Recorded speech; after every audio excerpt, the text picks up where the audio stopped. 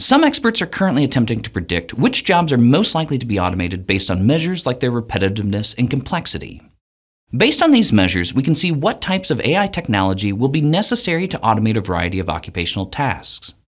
For example, we can see which retail jobs will likely be automated in the coming years as AI continues to be applied to retail sales. Even the medical industry isn't immune to this coming wave of automation. While these medical tasks are generally more complex and less repetitive than most jobs, they're rapidly becoming within the reach of modern AI. We can then extrapolate this information to determine which sectors of our economy will be hit the hardest by AI automation.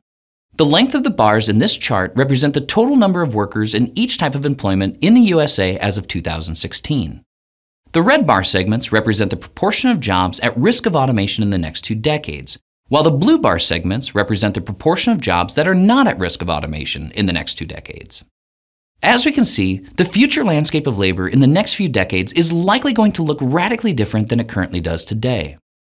In fact, we can even use these data to predict which cities will be most impacted by unemployment from AI automation. As we can see, Las Vegas, Nevada, where I live, is currently at the top of the list.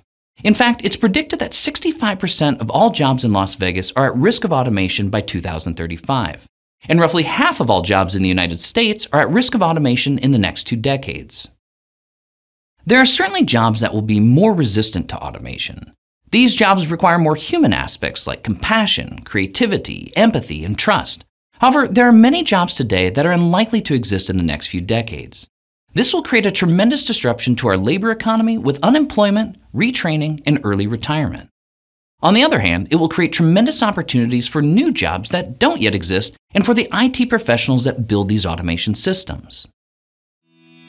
To learn more, please click the link in the description. For more content like this, please be sure to like, share, and subscribe.